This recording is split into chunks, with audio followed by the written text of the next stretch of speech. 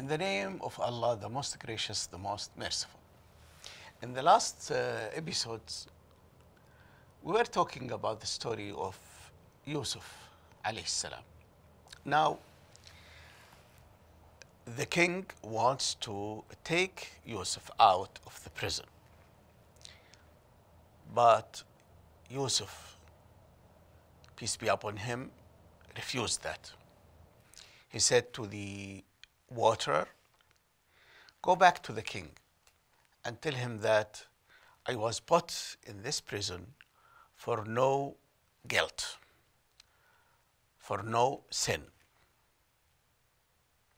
I want something to declare my innocence."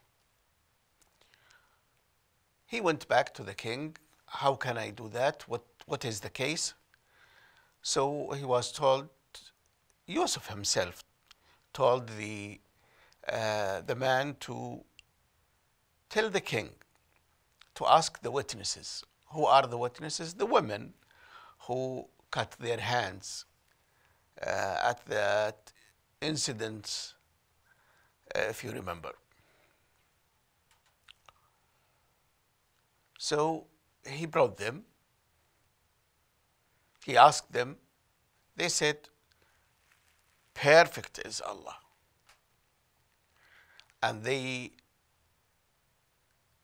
swore by God that Yusuf is 100% innocent. The wife of the Al-Aziz admitted. She wept, she cried, she regretted, repented, and admitted that she is one who tried to seduce Yusuf. Why Yusuf is insisting to go outside the prison only if he proved to be innocent? The answer is that sooner or later he will be given a responsibility high in this state. He wants the trust of people. If the people, he will be the model for a lot of people. So if the issue started by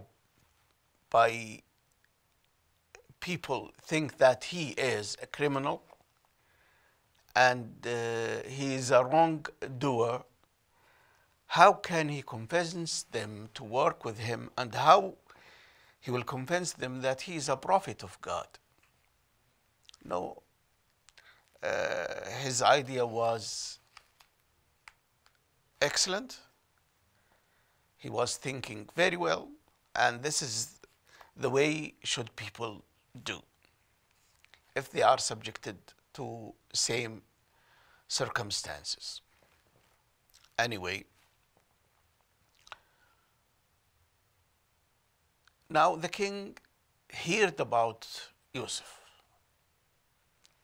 and he admired him, and he was sure that this man should be near to me in my kingdom, so that I will give him responsibilities and something to do to help me managing the future famine. But when Yusuf sat with the king talked to him, he became bigger and bigger in the eyes of the king.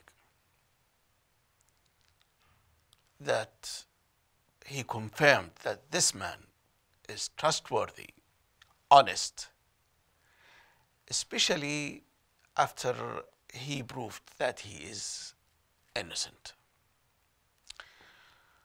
So he told him that, "Yusuf, I want you to be with me, helping me in solving this problem of the famine. What to do? Let us plan something to manage the life of people. Joseph agreed, and he told him to appoint him as a minister of finance. Of course, those days, how to run a state is different from nowadays. The way things those days are run is different from nowadays.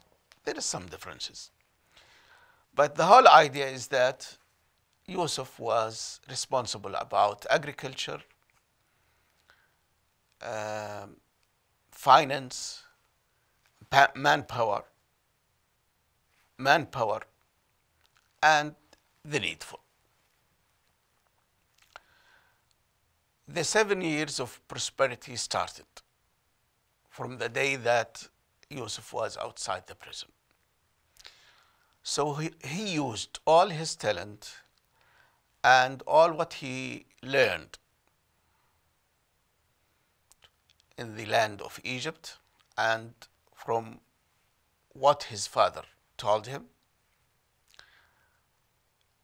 He used all of this to build a plan to help people and to get rid of this, to get rid of the atrocities of the famine. So he started to build huge buildings underground. He gave instructions to the farmers what to harvest,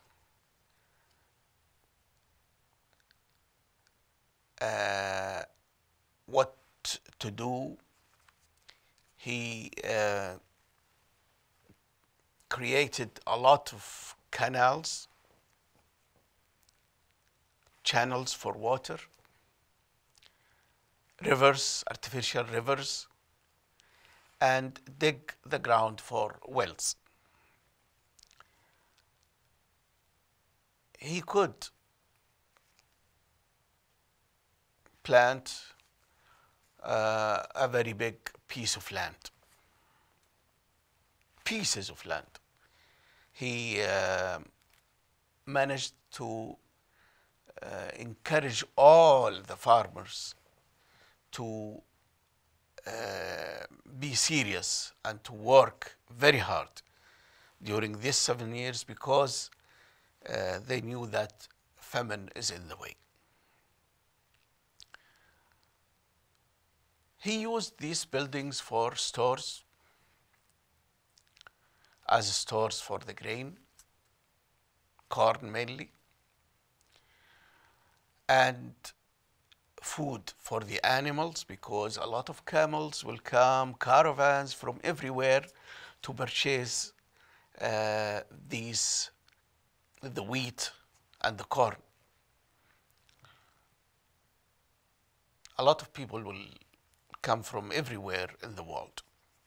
A lot of people will come searching for butter, for cheese, fruits, dates, name it. And this what really happened. After the 7 years of prosperity, after the 7 years of good agriculture, comes the famine. 1 year passed, another year, God knows how many years passed in the famine, no rains, and the river Nile is not flowing. No agriculture. It's only something not too much. The famine was all over the Middle East, even Palestine. So Yaqub alayhi salam and his sons suffered this famine. No rains, no crops, no plants, no sheep rearing. So they heard that there is food in Egypt. There is big stores there, and it is for trade. If anybody wants to go, the way is paved. So the 10 sons of Yaqub alayhi salam took their money. Each one of them, of the 10 sons, is married, and he have his own family and children. So every one of them wants to take some food for his own family and for their father and mother. So they prepared their camels and they went in a caravan to Egypt. There, once they reach Egypt, usually Yusuf alayhi salam is the one who will receive the people. He saw them. He knew them. He recognized them, but they couldn't recognize him because the last time they saw him, when they put him in the well, he was only 5 years old, and now he's 30 plus. So he changed a lot. But for them, changing from say 20 years to 50 years or something like that is not big change. It's not as big as his change and features. The language and the dress and the circumstances acts to prevent them from knowing his true identity. They couldn't recognize him, but he recognized them. Even when they were talking to each other, he understands the language, but they don't understand his new language now in Egypt. He was talking to them in Egypt language, different one. He prepared the hotels for those people who will come for trade from all over the world. He put them in hotels. He provided them with the food, water, whatever they want, and for their animals also, a place for the animals and food for the animals. And then he have workers who will take the money from the traders or customers, and then they will pack their bags with the corn, wheat, and whatever they purchase. Joseph stayed with those 10 brothers. He was generous with them. He provided them with the food and water and place to lodge. And then he asked them, while they are talking, they said that they have a father and they came from Palestine, from Hebron, and they have a young brother. He understood from their talking about the young brother that they are not pleasant with him, they don't like him. So Yusuf thought of an idea to take his brother Benjamin from them. In the next episode, inshallah, we will talk about what is the plan of Yusuf, what did he plan, and what was the result of this plan to take his brother Benjamin with him to Egypt. Until then, Assalamu alaikum wa rahmatullahi wa barakatuh.